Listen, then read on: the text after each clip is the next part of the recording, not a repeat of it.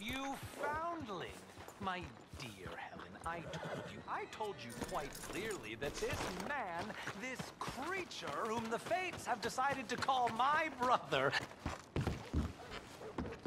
My friend, you there? Yeah? What do you want? Do I look like a coward to you? I mean, obviously I do, because I look like that milksop there, but 'tis no matter.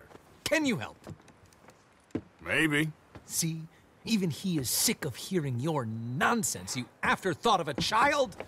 I apologize, sir, for his smell. Why don't we come back here? To somewhere more conducive to displays of utter gallantry and deep-seated inadequacy. Well, what did you have in mind?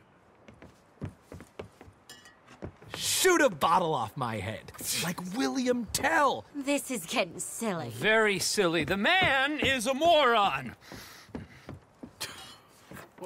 Shoot one off mine instead. I'm the brave one. I'm not scared. I'm a good shot, but I won't even flinch. I don't want to hurt you, boys. Oh, I can't lose. Either I'll prove my masculinity or die and be spared his company. Come, sir, please. Okay, then. Listen, just make sure everyone knows you asked me to do this. Of course, of course, of course. You boys are ridiculous. Okay. Shoot, sir, while our courage holds. Don't think too much about it. Just shoot.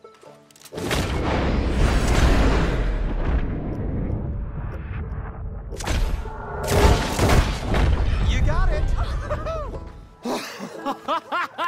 That was fun. What was? I feel like we didn't even do anything. Oh, of course you did, and we all know you're hardly sentient at all. Another round, smaller bottles, sir, please. What? I don't know. Please, this creature is unbearable. He needs silencing. I'll do my best. As long as she witnesses that I'm doing this under Oh, duress. you boys are so silly. Ready? Aim. Fire. Sir? Please, put us out of our misery. Here goes. Nothing to fear at all. My turn. This is too much.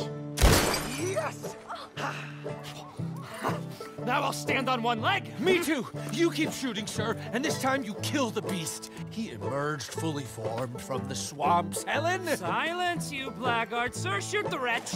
I'm ready. You're deranged. Shoot away, sir, my bottle and his brains, if you please. At least I have... Why? I must be the bravest man I... Excellent. Now do one while I hop. Do one while I turn somersaults. Shoot me. Oh, give me the gun. Let me shoot him. For all mankind. I think me and the lady have had enough. Oh, I don't blame you, sir. This man's tongue, I would run too if I could. Here, for your skills and talents. Thank you.